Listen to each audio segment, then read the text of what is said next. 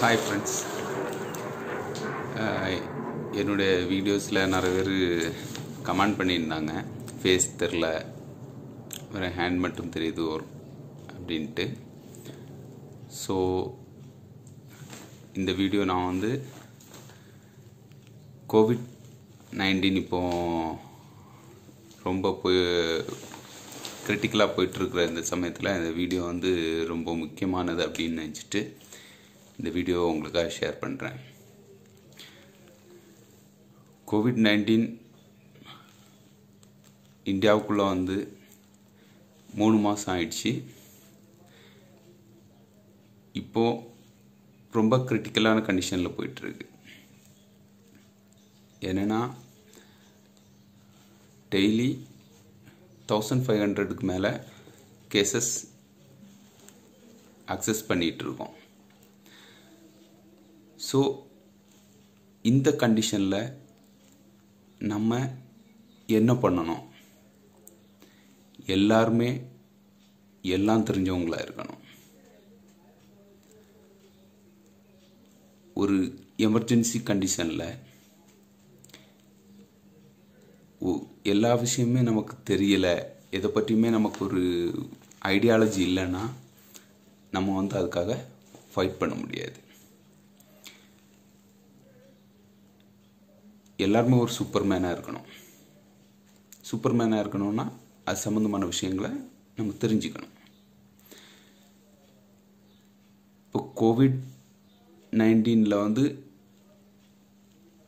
Symptoms வந்ததுக்கப்புறம் நோய்வாய்ப்பட்டவங்க last ஸ்டேஜுக்கு முன்னாடி ஸ்டேஜில் சுவாசம் எடுப்பது ரொம்ப கஷ்டப்படுவாங்க. சுவாசம் எடுக்க கஷ்டப்பட்டுட்டு இருக்கவங்களுக்கு நம்ம வெளியிலேருந்து சுவாசம் கொடுக்கணும். Oxygen level கம்மியாயிரும். அப்போ ஆக்சிஜன் வெளியிலேருந்து கொடுக்கணும். கொடுக்கறதுக்கு நிறைய வேஸ் இருக்குது. எப்படின்னா oxygen cylinders, ventilator last stage. அதுக்கு முன்னாடி நம்ம அவங்களுக்கு சுவாசம் கொடுக்கறது ஷிஃப்ட் பண்ணுறோம். ஹாஸ்பிட்டல்ஸில் இடம் இல்லை, குவாரண்டைன் சென்டரில் இருக்காங்க. குவாரண்டைன் சென்டரில் வெண்டிலேட்டருக்காக ஹாஸ்பிட்டலில் ஷிஃப்ட் பண்ணோம். இந்த மாதிரிப்பட்ட கண்டிஷன்ஸ் இப்போல்லாம் வீட்டிலே குவாரண்டைன் பண்ணுறோம். அந்த நேரத்தில் அவங்களுக்கு எப்படி ஆக்சிஜன் சப்ளை கொடுக்குறது? சுவாசம் எடுக்கிறது கஷ்டப்படுறாங்க. அவங்களுக்கு எப்படி ஆக்சிஜன் சப்ளை கொடுக்குறது? ஆக்சிஜன் சப்ளை கொடுக்குறதுக்கு நம்ம முதல்ல ரெடி ஆகணும். ஆக்சிஜன் சிலிண்டர், ஃப்ளோ மீட்டர், இதெல்லாம் எப்படி ஃபிக்ஸ் பண்ணுறது? மாஸ்க்கு இல்லைனா நசல் டியூப் கிடைக்கும். மாஸ்க் இல்லைனா நசல் டியூப் கிடைக்கும். இதை எப்படி நம்ம ஒரு பேஷண்ட்டுக்கு மேலே அப்ளை பண்ணுறது? அவங்களுக்கு ஆக்சிஜன் எப்படி கொடுக்கறது அப்படிங்கிறத நம்ம தெரிஞ்சுக்கணும். அதுக்காக தான் நான் இந்த வீடியோ எடுறேன். இது கோவிட்-19க்காக மட்டும் இல்லை, வேற ஒரு கண்டிஷனில் நம்மக்கிட்ட ஒரு பிரைமரி ஹெல்த் சென்டர் இருக்குது. அன்ஃபார்ச்சுனேட்லி அங்கே இதை ஹேண்டில் பண்ணுற யாருமே இல்லை.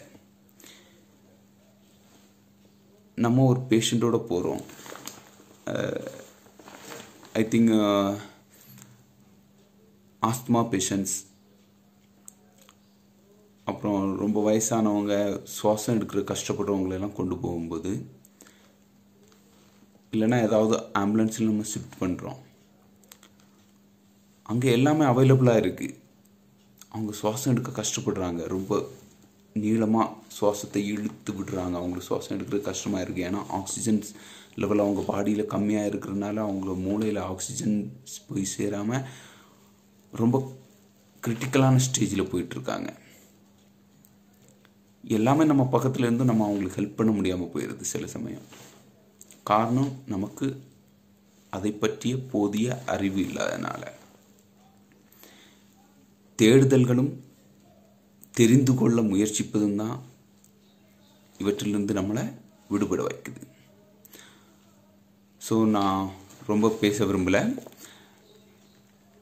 இப்போ ஆக்சிஜன் சிலிண்டரை எப்படி தயார்படுத்துறது? நமக்கு இப்போ ஆக்சிஜன் சிலிண்டருக்கு கூட இதில் வந்து ஃப்ளோமீட்டர், கேஜ், ப்ரெஷர் கேஜ் இதெல்லாம் கிடைக்கும். இது தனியாக வரும். நான் உங்களுக்கு எடுத்து காமிக்கிறேன். ஃப்ளோமீட்டர் வித் டேப், கும்பி ஃப்ளேயர் சொல்லுவாங்க. இதில் வந்து ஆக்சிஜன் எவ்வளோ கொடுக்குறோங்கிற ரீடிங் பார்க்குறதுக்காக லெவல் இண்டிகேட்டரும் கொடுத்துருக்காங்க.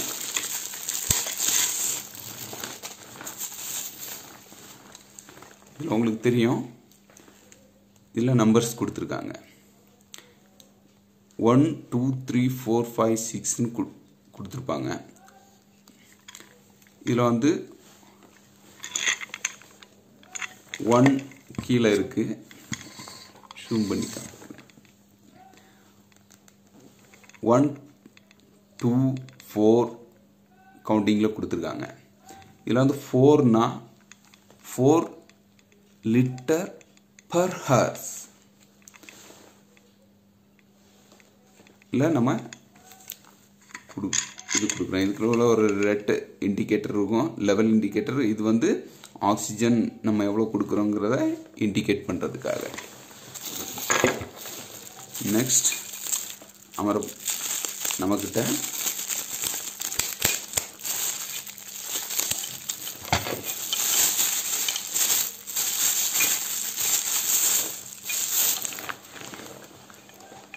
pressure gauge or controller, oxygen level controller, pressure gauge ரெண்டும் இருக்கு. இது வந்து தனியாக கிடைக்கும். அப்புறம் இது கீ. ஆக்சிஜன் நம்ம எப்படி சிலிண்டர்லேருந்து அவுட் பண்ணுறதுக்காக இந்த கீயை யூஸ் பண்ணுறோம். வித் இந்த பார்ட்ஸ் எல்லாம் ஃபிக்ஸ் பண்ணுறதுக்காகவும் யூஸ் பண்ணுறோம். சிலிண்டர், ஆக்சிஜன் சிலிண்டர் இந்த மாதிரி வரும். இதில் ஃபஸ்ட்டு நம்ம ப்ரெஷர் கேஜ் ஃபிக்ஸ் பண்ண போகிறோம். ப்ரெஷர் கேஜில் ஆக்சிஜன் சிலிண்டரில் ஆல்ரெடி ஃபீமேல் பார்ட் இருக்குது. ஃபீமேல் பார்ட்டில் நம்ம வந்து இந்த நட்டை வந்து மேல் பார்ட்டை வந்து ஃபிக்ஸ் பண்ணுறோம். இதில் எப்போவுமே இது வந்து பேரலாக இருக்கிற மாதிரி, சமநிலையில் இருக்கிற மாதிரி நம்ம பார்த்துக்கணும். இந்த ஹேண்ட் டைட், கைனால் எவ்வளவு டைட் பண்ண முடியுமோ அந்த அளவுக்கு டைட் பண்ணிட்டு, இந்த மெட்டீரியல்ஸ் வந்து ரொம்ப ரொம்ப மிருதுவான மெட்டீரியல்ஸ். இதெல்லாம் வந்து ரொம்ப ரஃப் ஹேண்ட்லிங் பண்ணோம் அப்படின்னா உடைகிறதுக்கு சான்ஸ் இருக்குது. அப்படி உடைஞ்சி போச்சுன்னா நம்மளால் யாருக்கும் ஹெல்ப் பண்ண முடியாது. ஸோ நம்ம தேவையான அளவு ஹேண்ட் பவர் டைட் பண்ணுறோம். டைட் பண்ணியாச்சு. லீக்கேஜ் இருக்கான்னு செக் பண்ணணும். லீக்கேஜ் இருக்கான்னு செக் பண்ணுறது சிம்பிள் மெத்தட். நம்ம சைக்கிள் டியூப், இப்போது டயர் பஞ்சர் ஆகிடுச்சு, டியூப் எங்கே லீக் ஆகுது அப்படிங்கிறத எப்படி செக் பண்ணுறோமோ அதே மாதிரி தான் சிம்பிள் மெத்தட். செக் பண்ணுறதுக்காக ஒரு மக்கில் கொஞ்சம் தண்ணி எடுத்துருக்கேன். அதில் கொஞ்சம் ஹேண்ட் வாஷை அப்ளை பண்ணுறோம். இப்படி பண்ணும்போது தண்ணியில் ஹேண்ட் வாஷ் விட்டு மிக்ஸ் பண்ணும்போது நுரை வருது. இந்த நுரையை ரெடி பண்ணி வச்சுருக்கிறோம்.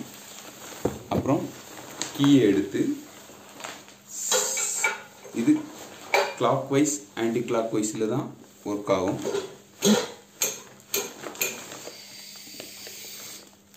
ஓப்பன் பண்ணுறோம். நீங்கள் மெசேஜ் பண்ணுங்கள், நீங்கள் பாருங்கள். ஃப்ளோ மீட்டர் அப் ஆகுது. நம்ம ஓப்பன் பண்ணுறோம், ஃப்ளோ மீட்டரில் ரீடிங் காமிக்குது. இப்போ 80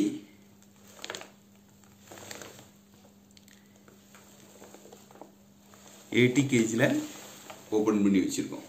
ஓகே, இப்போ இதுக்கு லீக் ஆகுதான்னு செக் பண்ணணும். நம்ம ஓப்பன் பண்ணிட்டோம். ஏற்கனவே நம்ம ரெடி பண்ணி வச்சுருக்கிற சோப்பு நுரையை இந்த இடத்துல அப்ளை பண்ணுறோம்.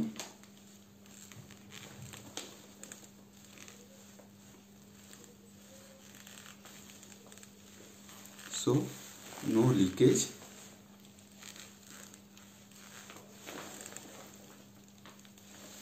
இங்கே லீக்கேஜ் இல்லை. நம்ம டைட் சரியாக இருக்கு. லீக்கேஜ் இருந்துச்சுன்னா இதில் நம்ம டஃப்லான் டேப் யூஸ் பண்ணிக்கலாம். Next flow metre. ஃப்ளோ மீட்டரில் பார்த்தீங்கன்னா இதில் மேக்ஸிமம் லெவல்னு இருக்குது. இந்த லெவல் வர டிஸ்டில் வாட்டர் யூஸ் பண்ணணும். நம்ம இந்த லெவலில் டிஸ்டில் வாட்டர் வச்சோம்னா ஆக்சிஜன் வந்து ஃபில்டர் ஆகும். வாட்டரில் ஃபில்டர் ஆகி பேஷண்ட்டுக்கு சப்ளை ஆகும். ஸோ இதுவரை நம்ம இப்போ நம்ம மேக்ஸிமம் லெவல் வர டிஸ்டில் வாட்டர் எடுத்துட்டோம். எடுத்து குடிஃப்ளையரை ரெடி பண்ணியாச்சு. இப்போ இதில் மேல் பார்ட் ஆக்சிஜன் சிலிண்டர் இருக்கிற இந்த மேல் பார்ட்டோட இந்த நட்டை ஃபீமேல் பார்ட்ஸை ஃபிக்ஸ் பண்ணுறோம். இதில் கவனிக்கணும், நம்ம ஃபிக்ஸ் பண்ணும்போது கும்டிஃப்ளையர் வந்து சிலிண்டரில் வந்து டச் ஆகிற மாதிரி இருக்குது. ஸோ இதை கொஞ்சம் திருப்பி ஏதாவது நம்ம மாட்டியிருந்தோம் இல்லை நேர லெவல் நேரம் இல்லைன்னா அது வந்து நம்ம பின்னாடி யூஸ் பண்ணுறது இது மாட்டுறதுக்கு வந்து கும்டிஃப்ளையர் மாட்டுறதுக்கு வந்து கொஞ்சம் சிரமமாக இருக்கும். ஃபிக்ஸ் பண்ணியாச்சு. இப்போ இதையும் டைட் பண்ணுறோம்.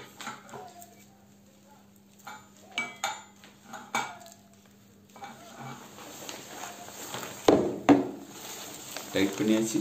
இப்போ மாஸ்க்.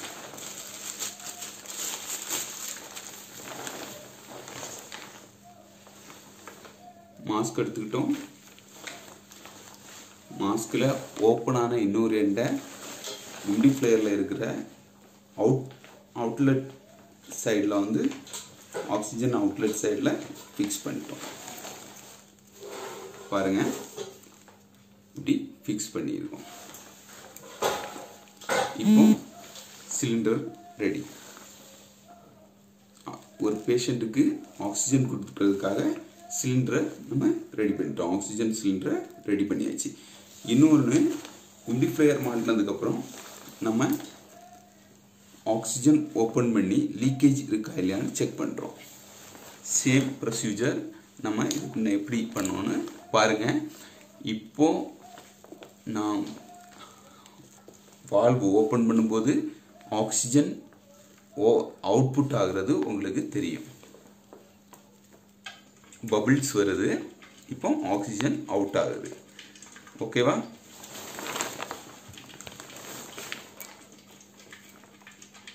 இதில் லீக்கேஜ் இல்லை, செக் பண்ணியாச்சு. ஓகே, இப்போ ரெடி ஆயாச்சு. ரெடி ஆனதுக்கப்புறம் இப்போ பேஷண்ட்க்கு எவ்வளோ ஆக்சிஜன் கொடுக்கணும், அதாவது பல்ஸ் ஆக்சிமீட்டர் மூலமாக செக் பண்ணோன்னா பேஷண்ட்டோட பாடியில் எவ்வளோ ஆக்சிஜன் லெவல் இருக்குன்னு நமக்கு தெரியும். அவங்க ரொம்ப சுவாசமே விடாமல் சிரமப்படுறாங்க, இல்லைன்னா லைட்டாக சிரமப்படுறாங்க அப்படின்னா அதுக்கேற்ற மாதிரி நம்ம ஆக்சிஜன் கொடுக்கணும்.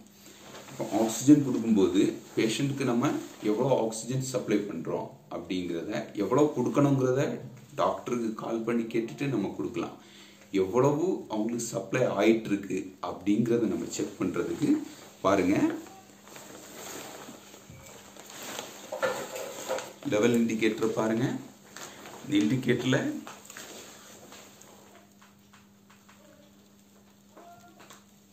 ரெட் டேப் வந்து ஓப்பன் ஆகுது. இப்போ வந்து நான் 4